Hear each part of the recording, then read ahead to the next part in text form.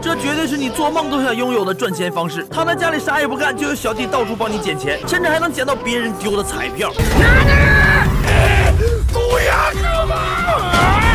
和屏幕前的你一样，作为一个屌丝，每到月底，仗助的钱包便空空如也。看着仅剩的2个钢镚，仗助知道自己梦寐以求的蓝色妖姬切尔西没了。就在少年郁闷的时候，一个蟑螂大的替身从 ATM 机里钻出。ATM 見つけたぞ，是。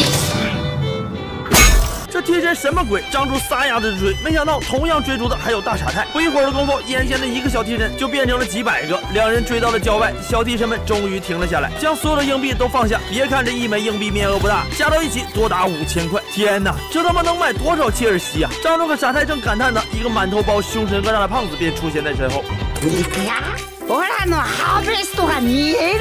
显然，眼前这个小胖子跟傻太一样不怎么聪明的样子。看见2个和自己一样的替身使者，激动的把家里老底都说了出来。不过，仗助和一太看钱都看傻了，只听到这个胖子名叫仲青。不得不说，仲青虽然长得傻，但挣钱的方式那真是又聪明又环保。今まで12万円くらい拾ったけど。12万！仗助和一太人都傻了，这他妈来钱也太轻松了。好不容易遇到了认可自己的同伴，轻松大方的将今晚捡来的钱分了一半给仗助和一太。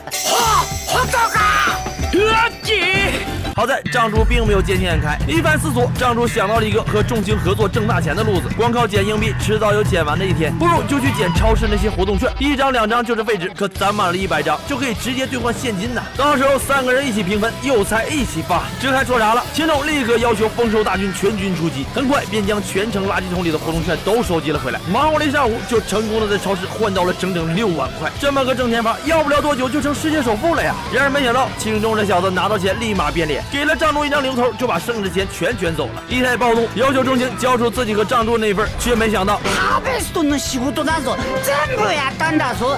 あんたたちは喋ってるだけで何もしなかった。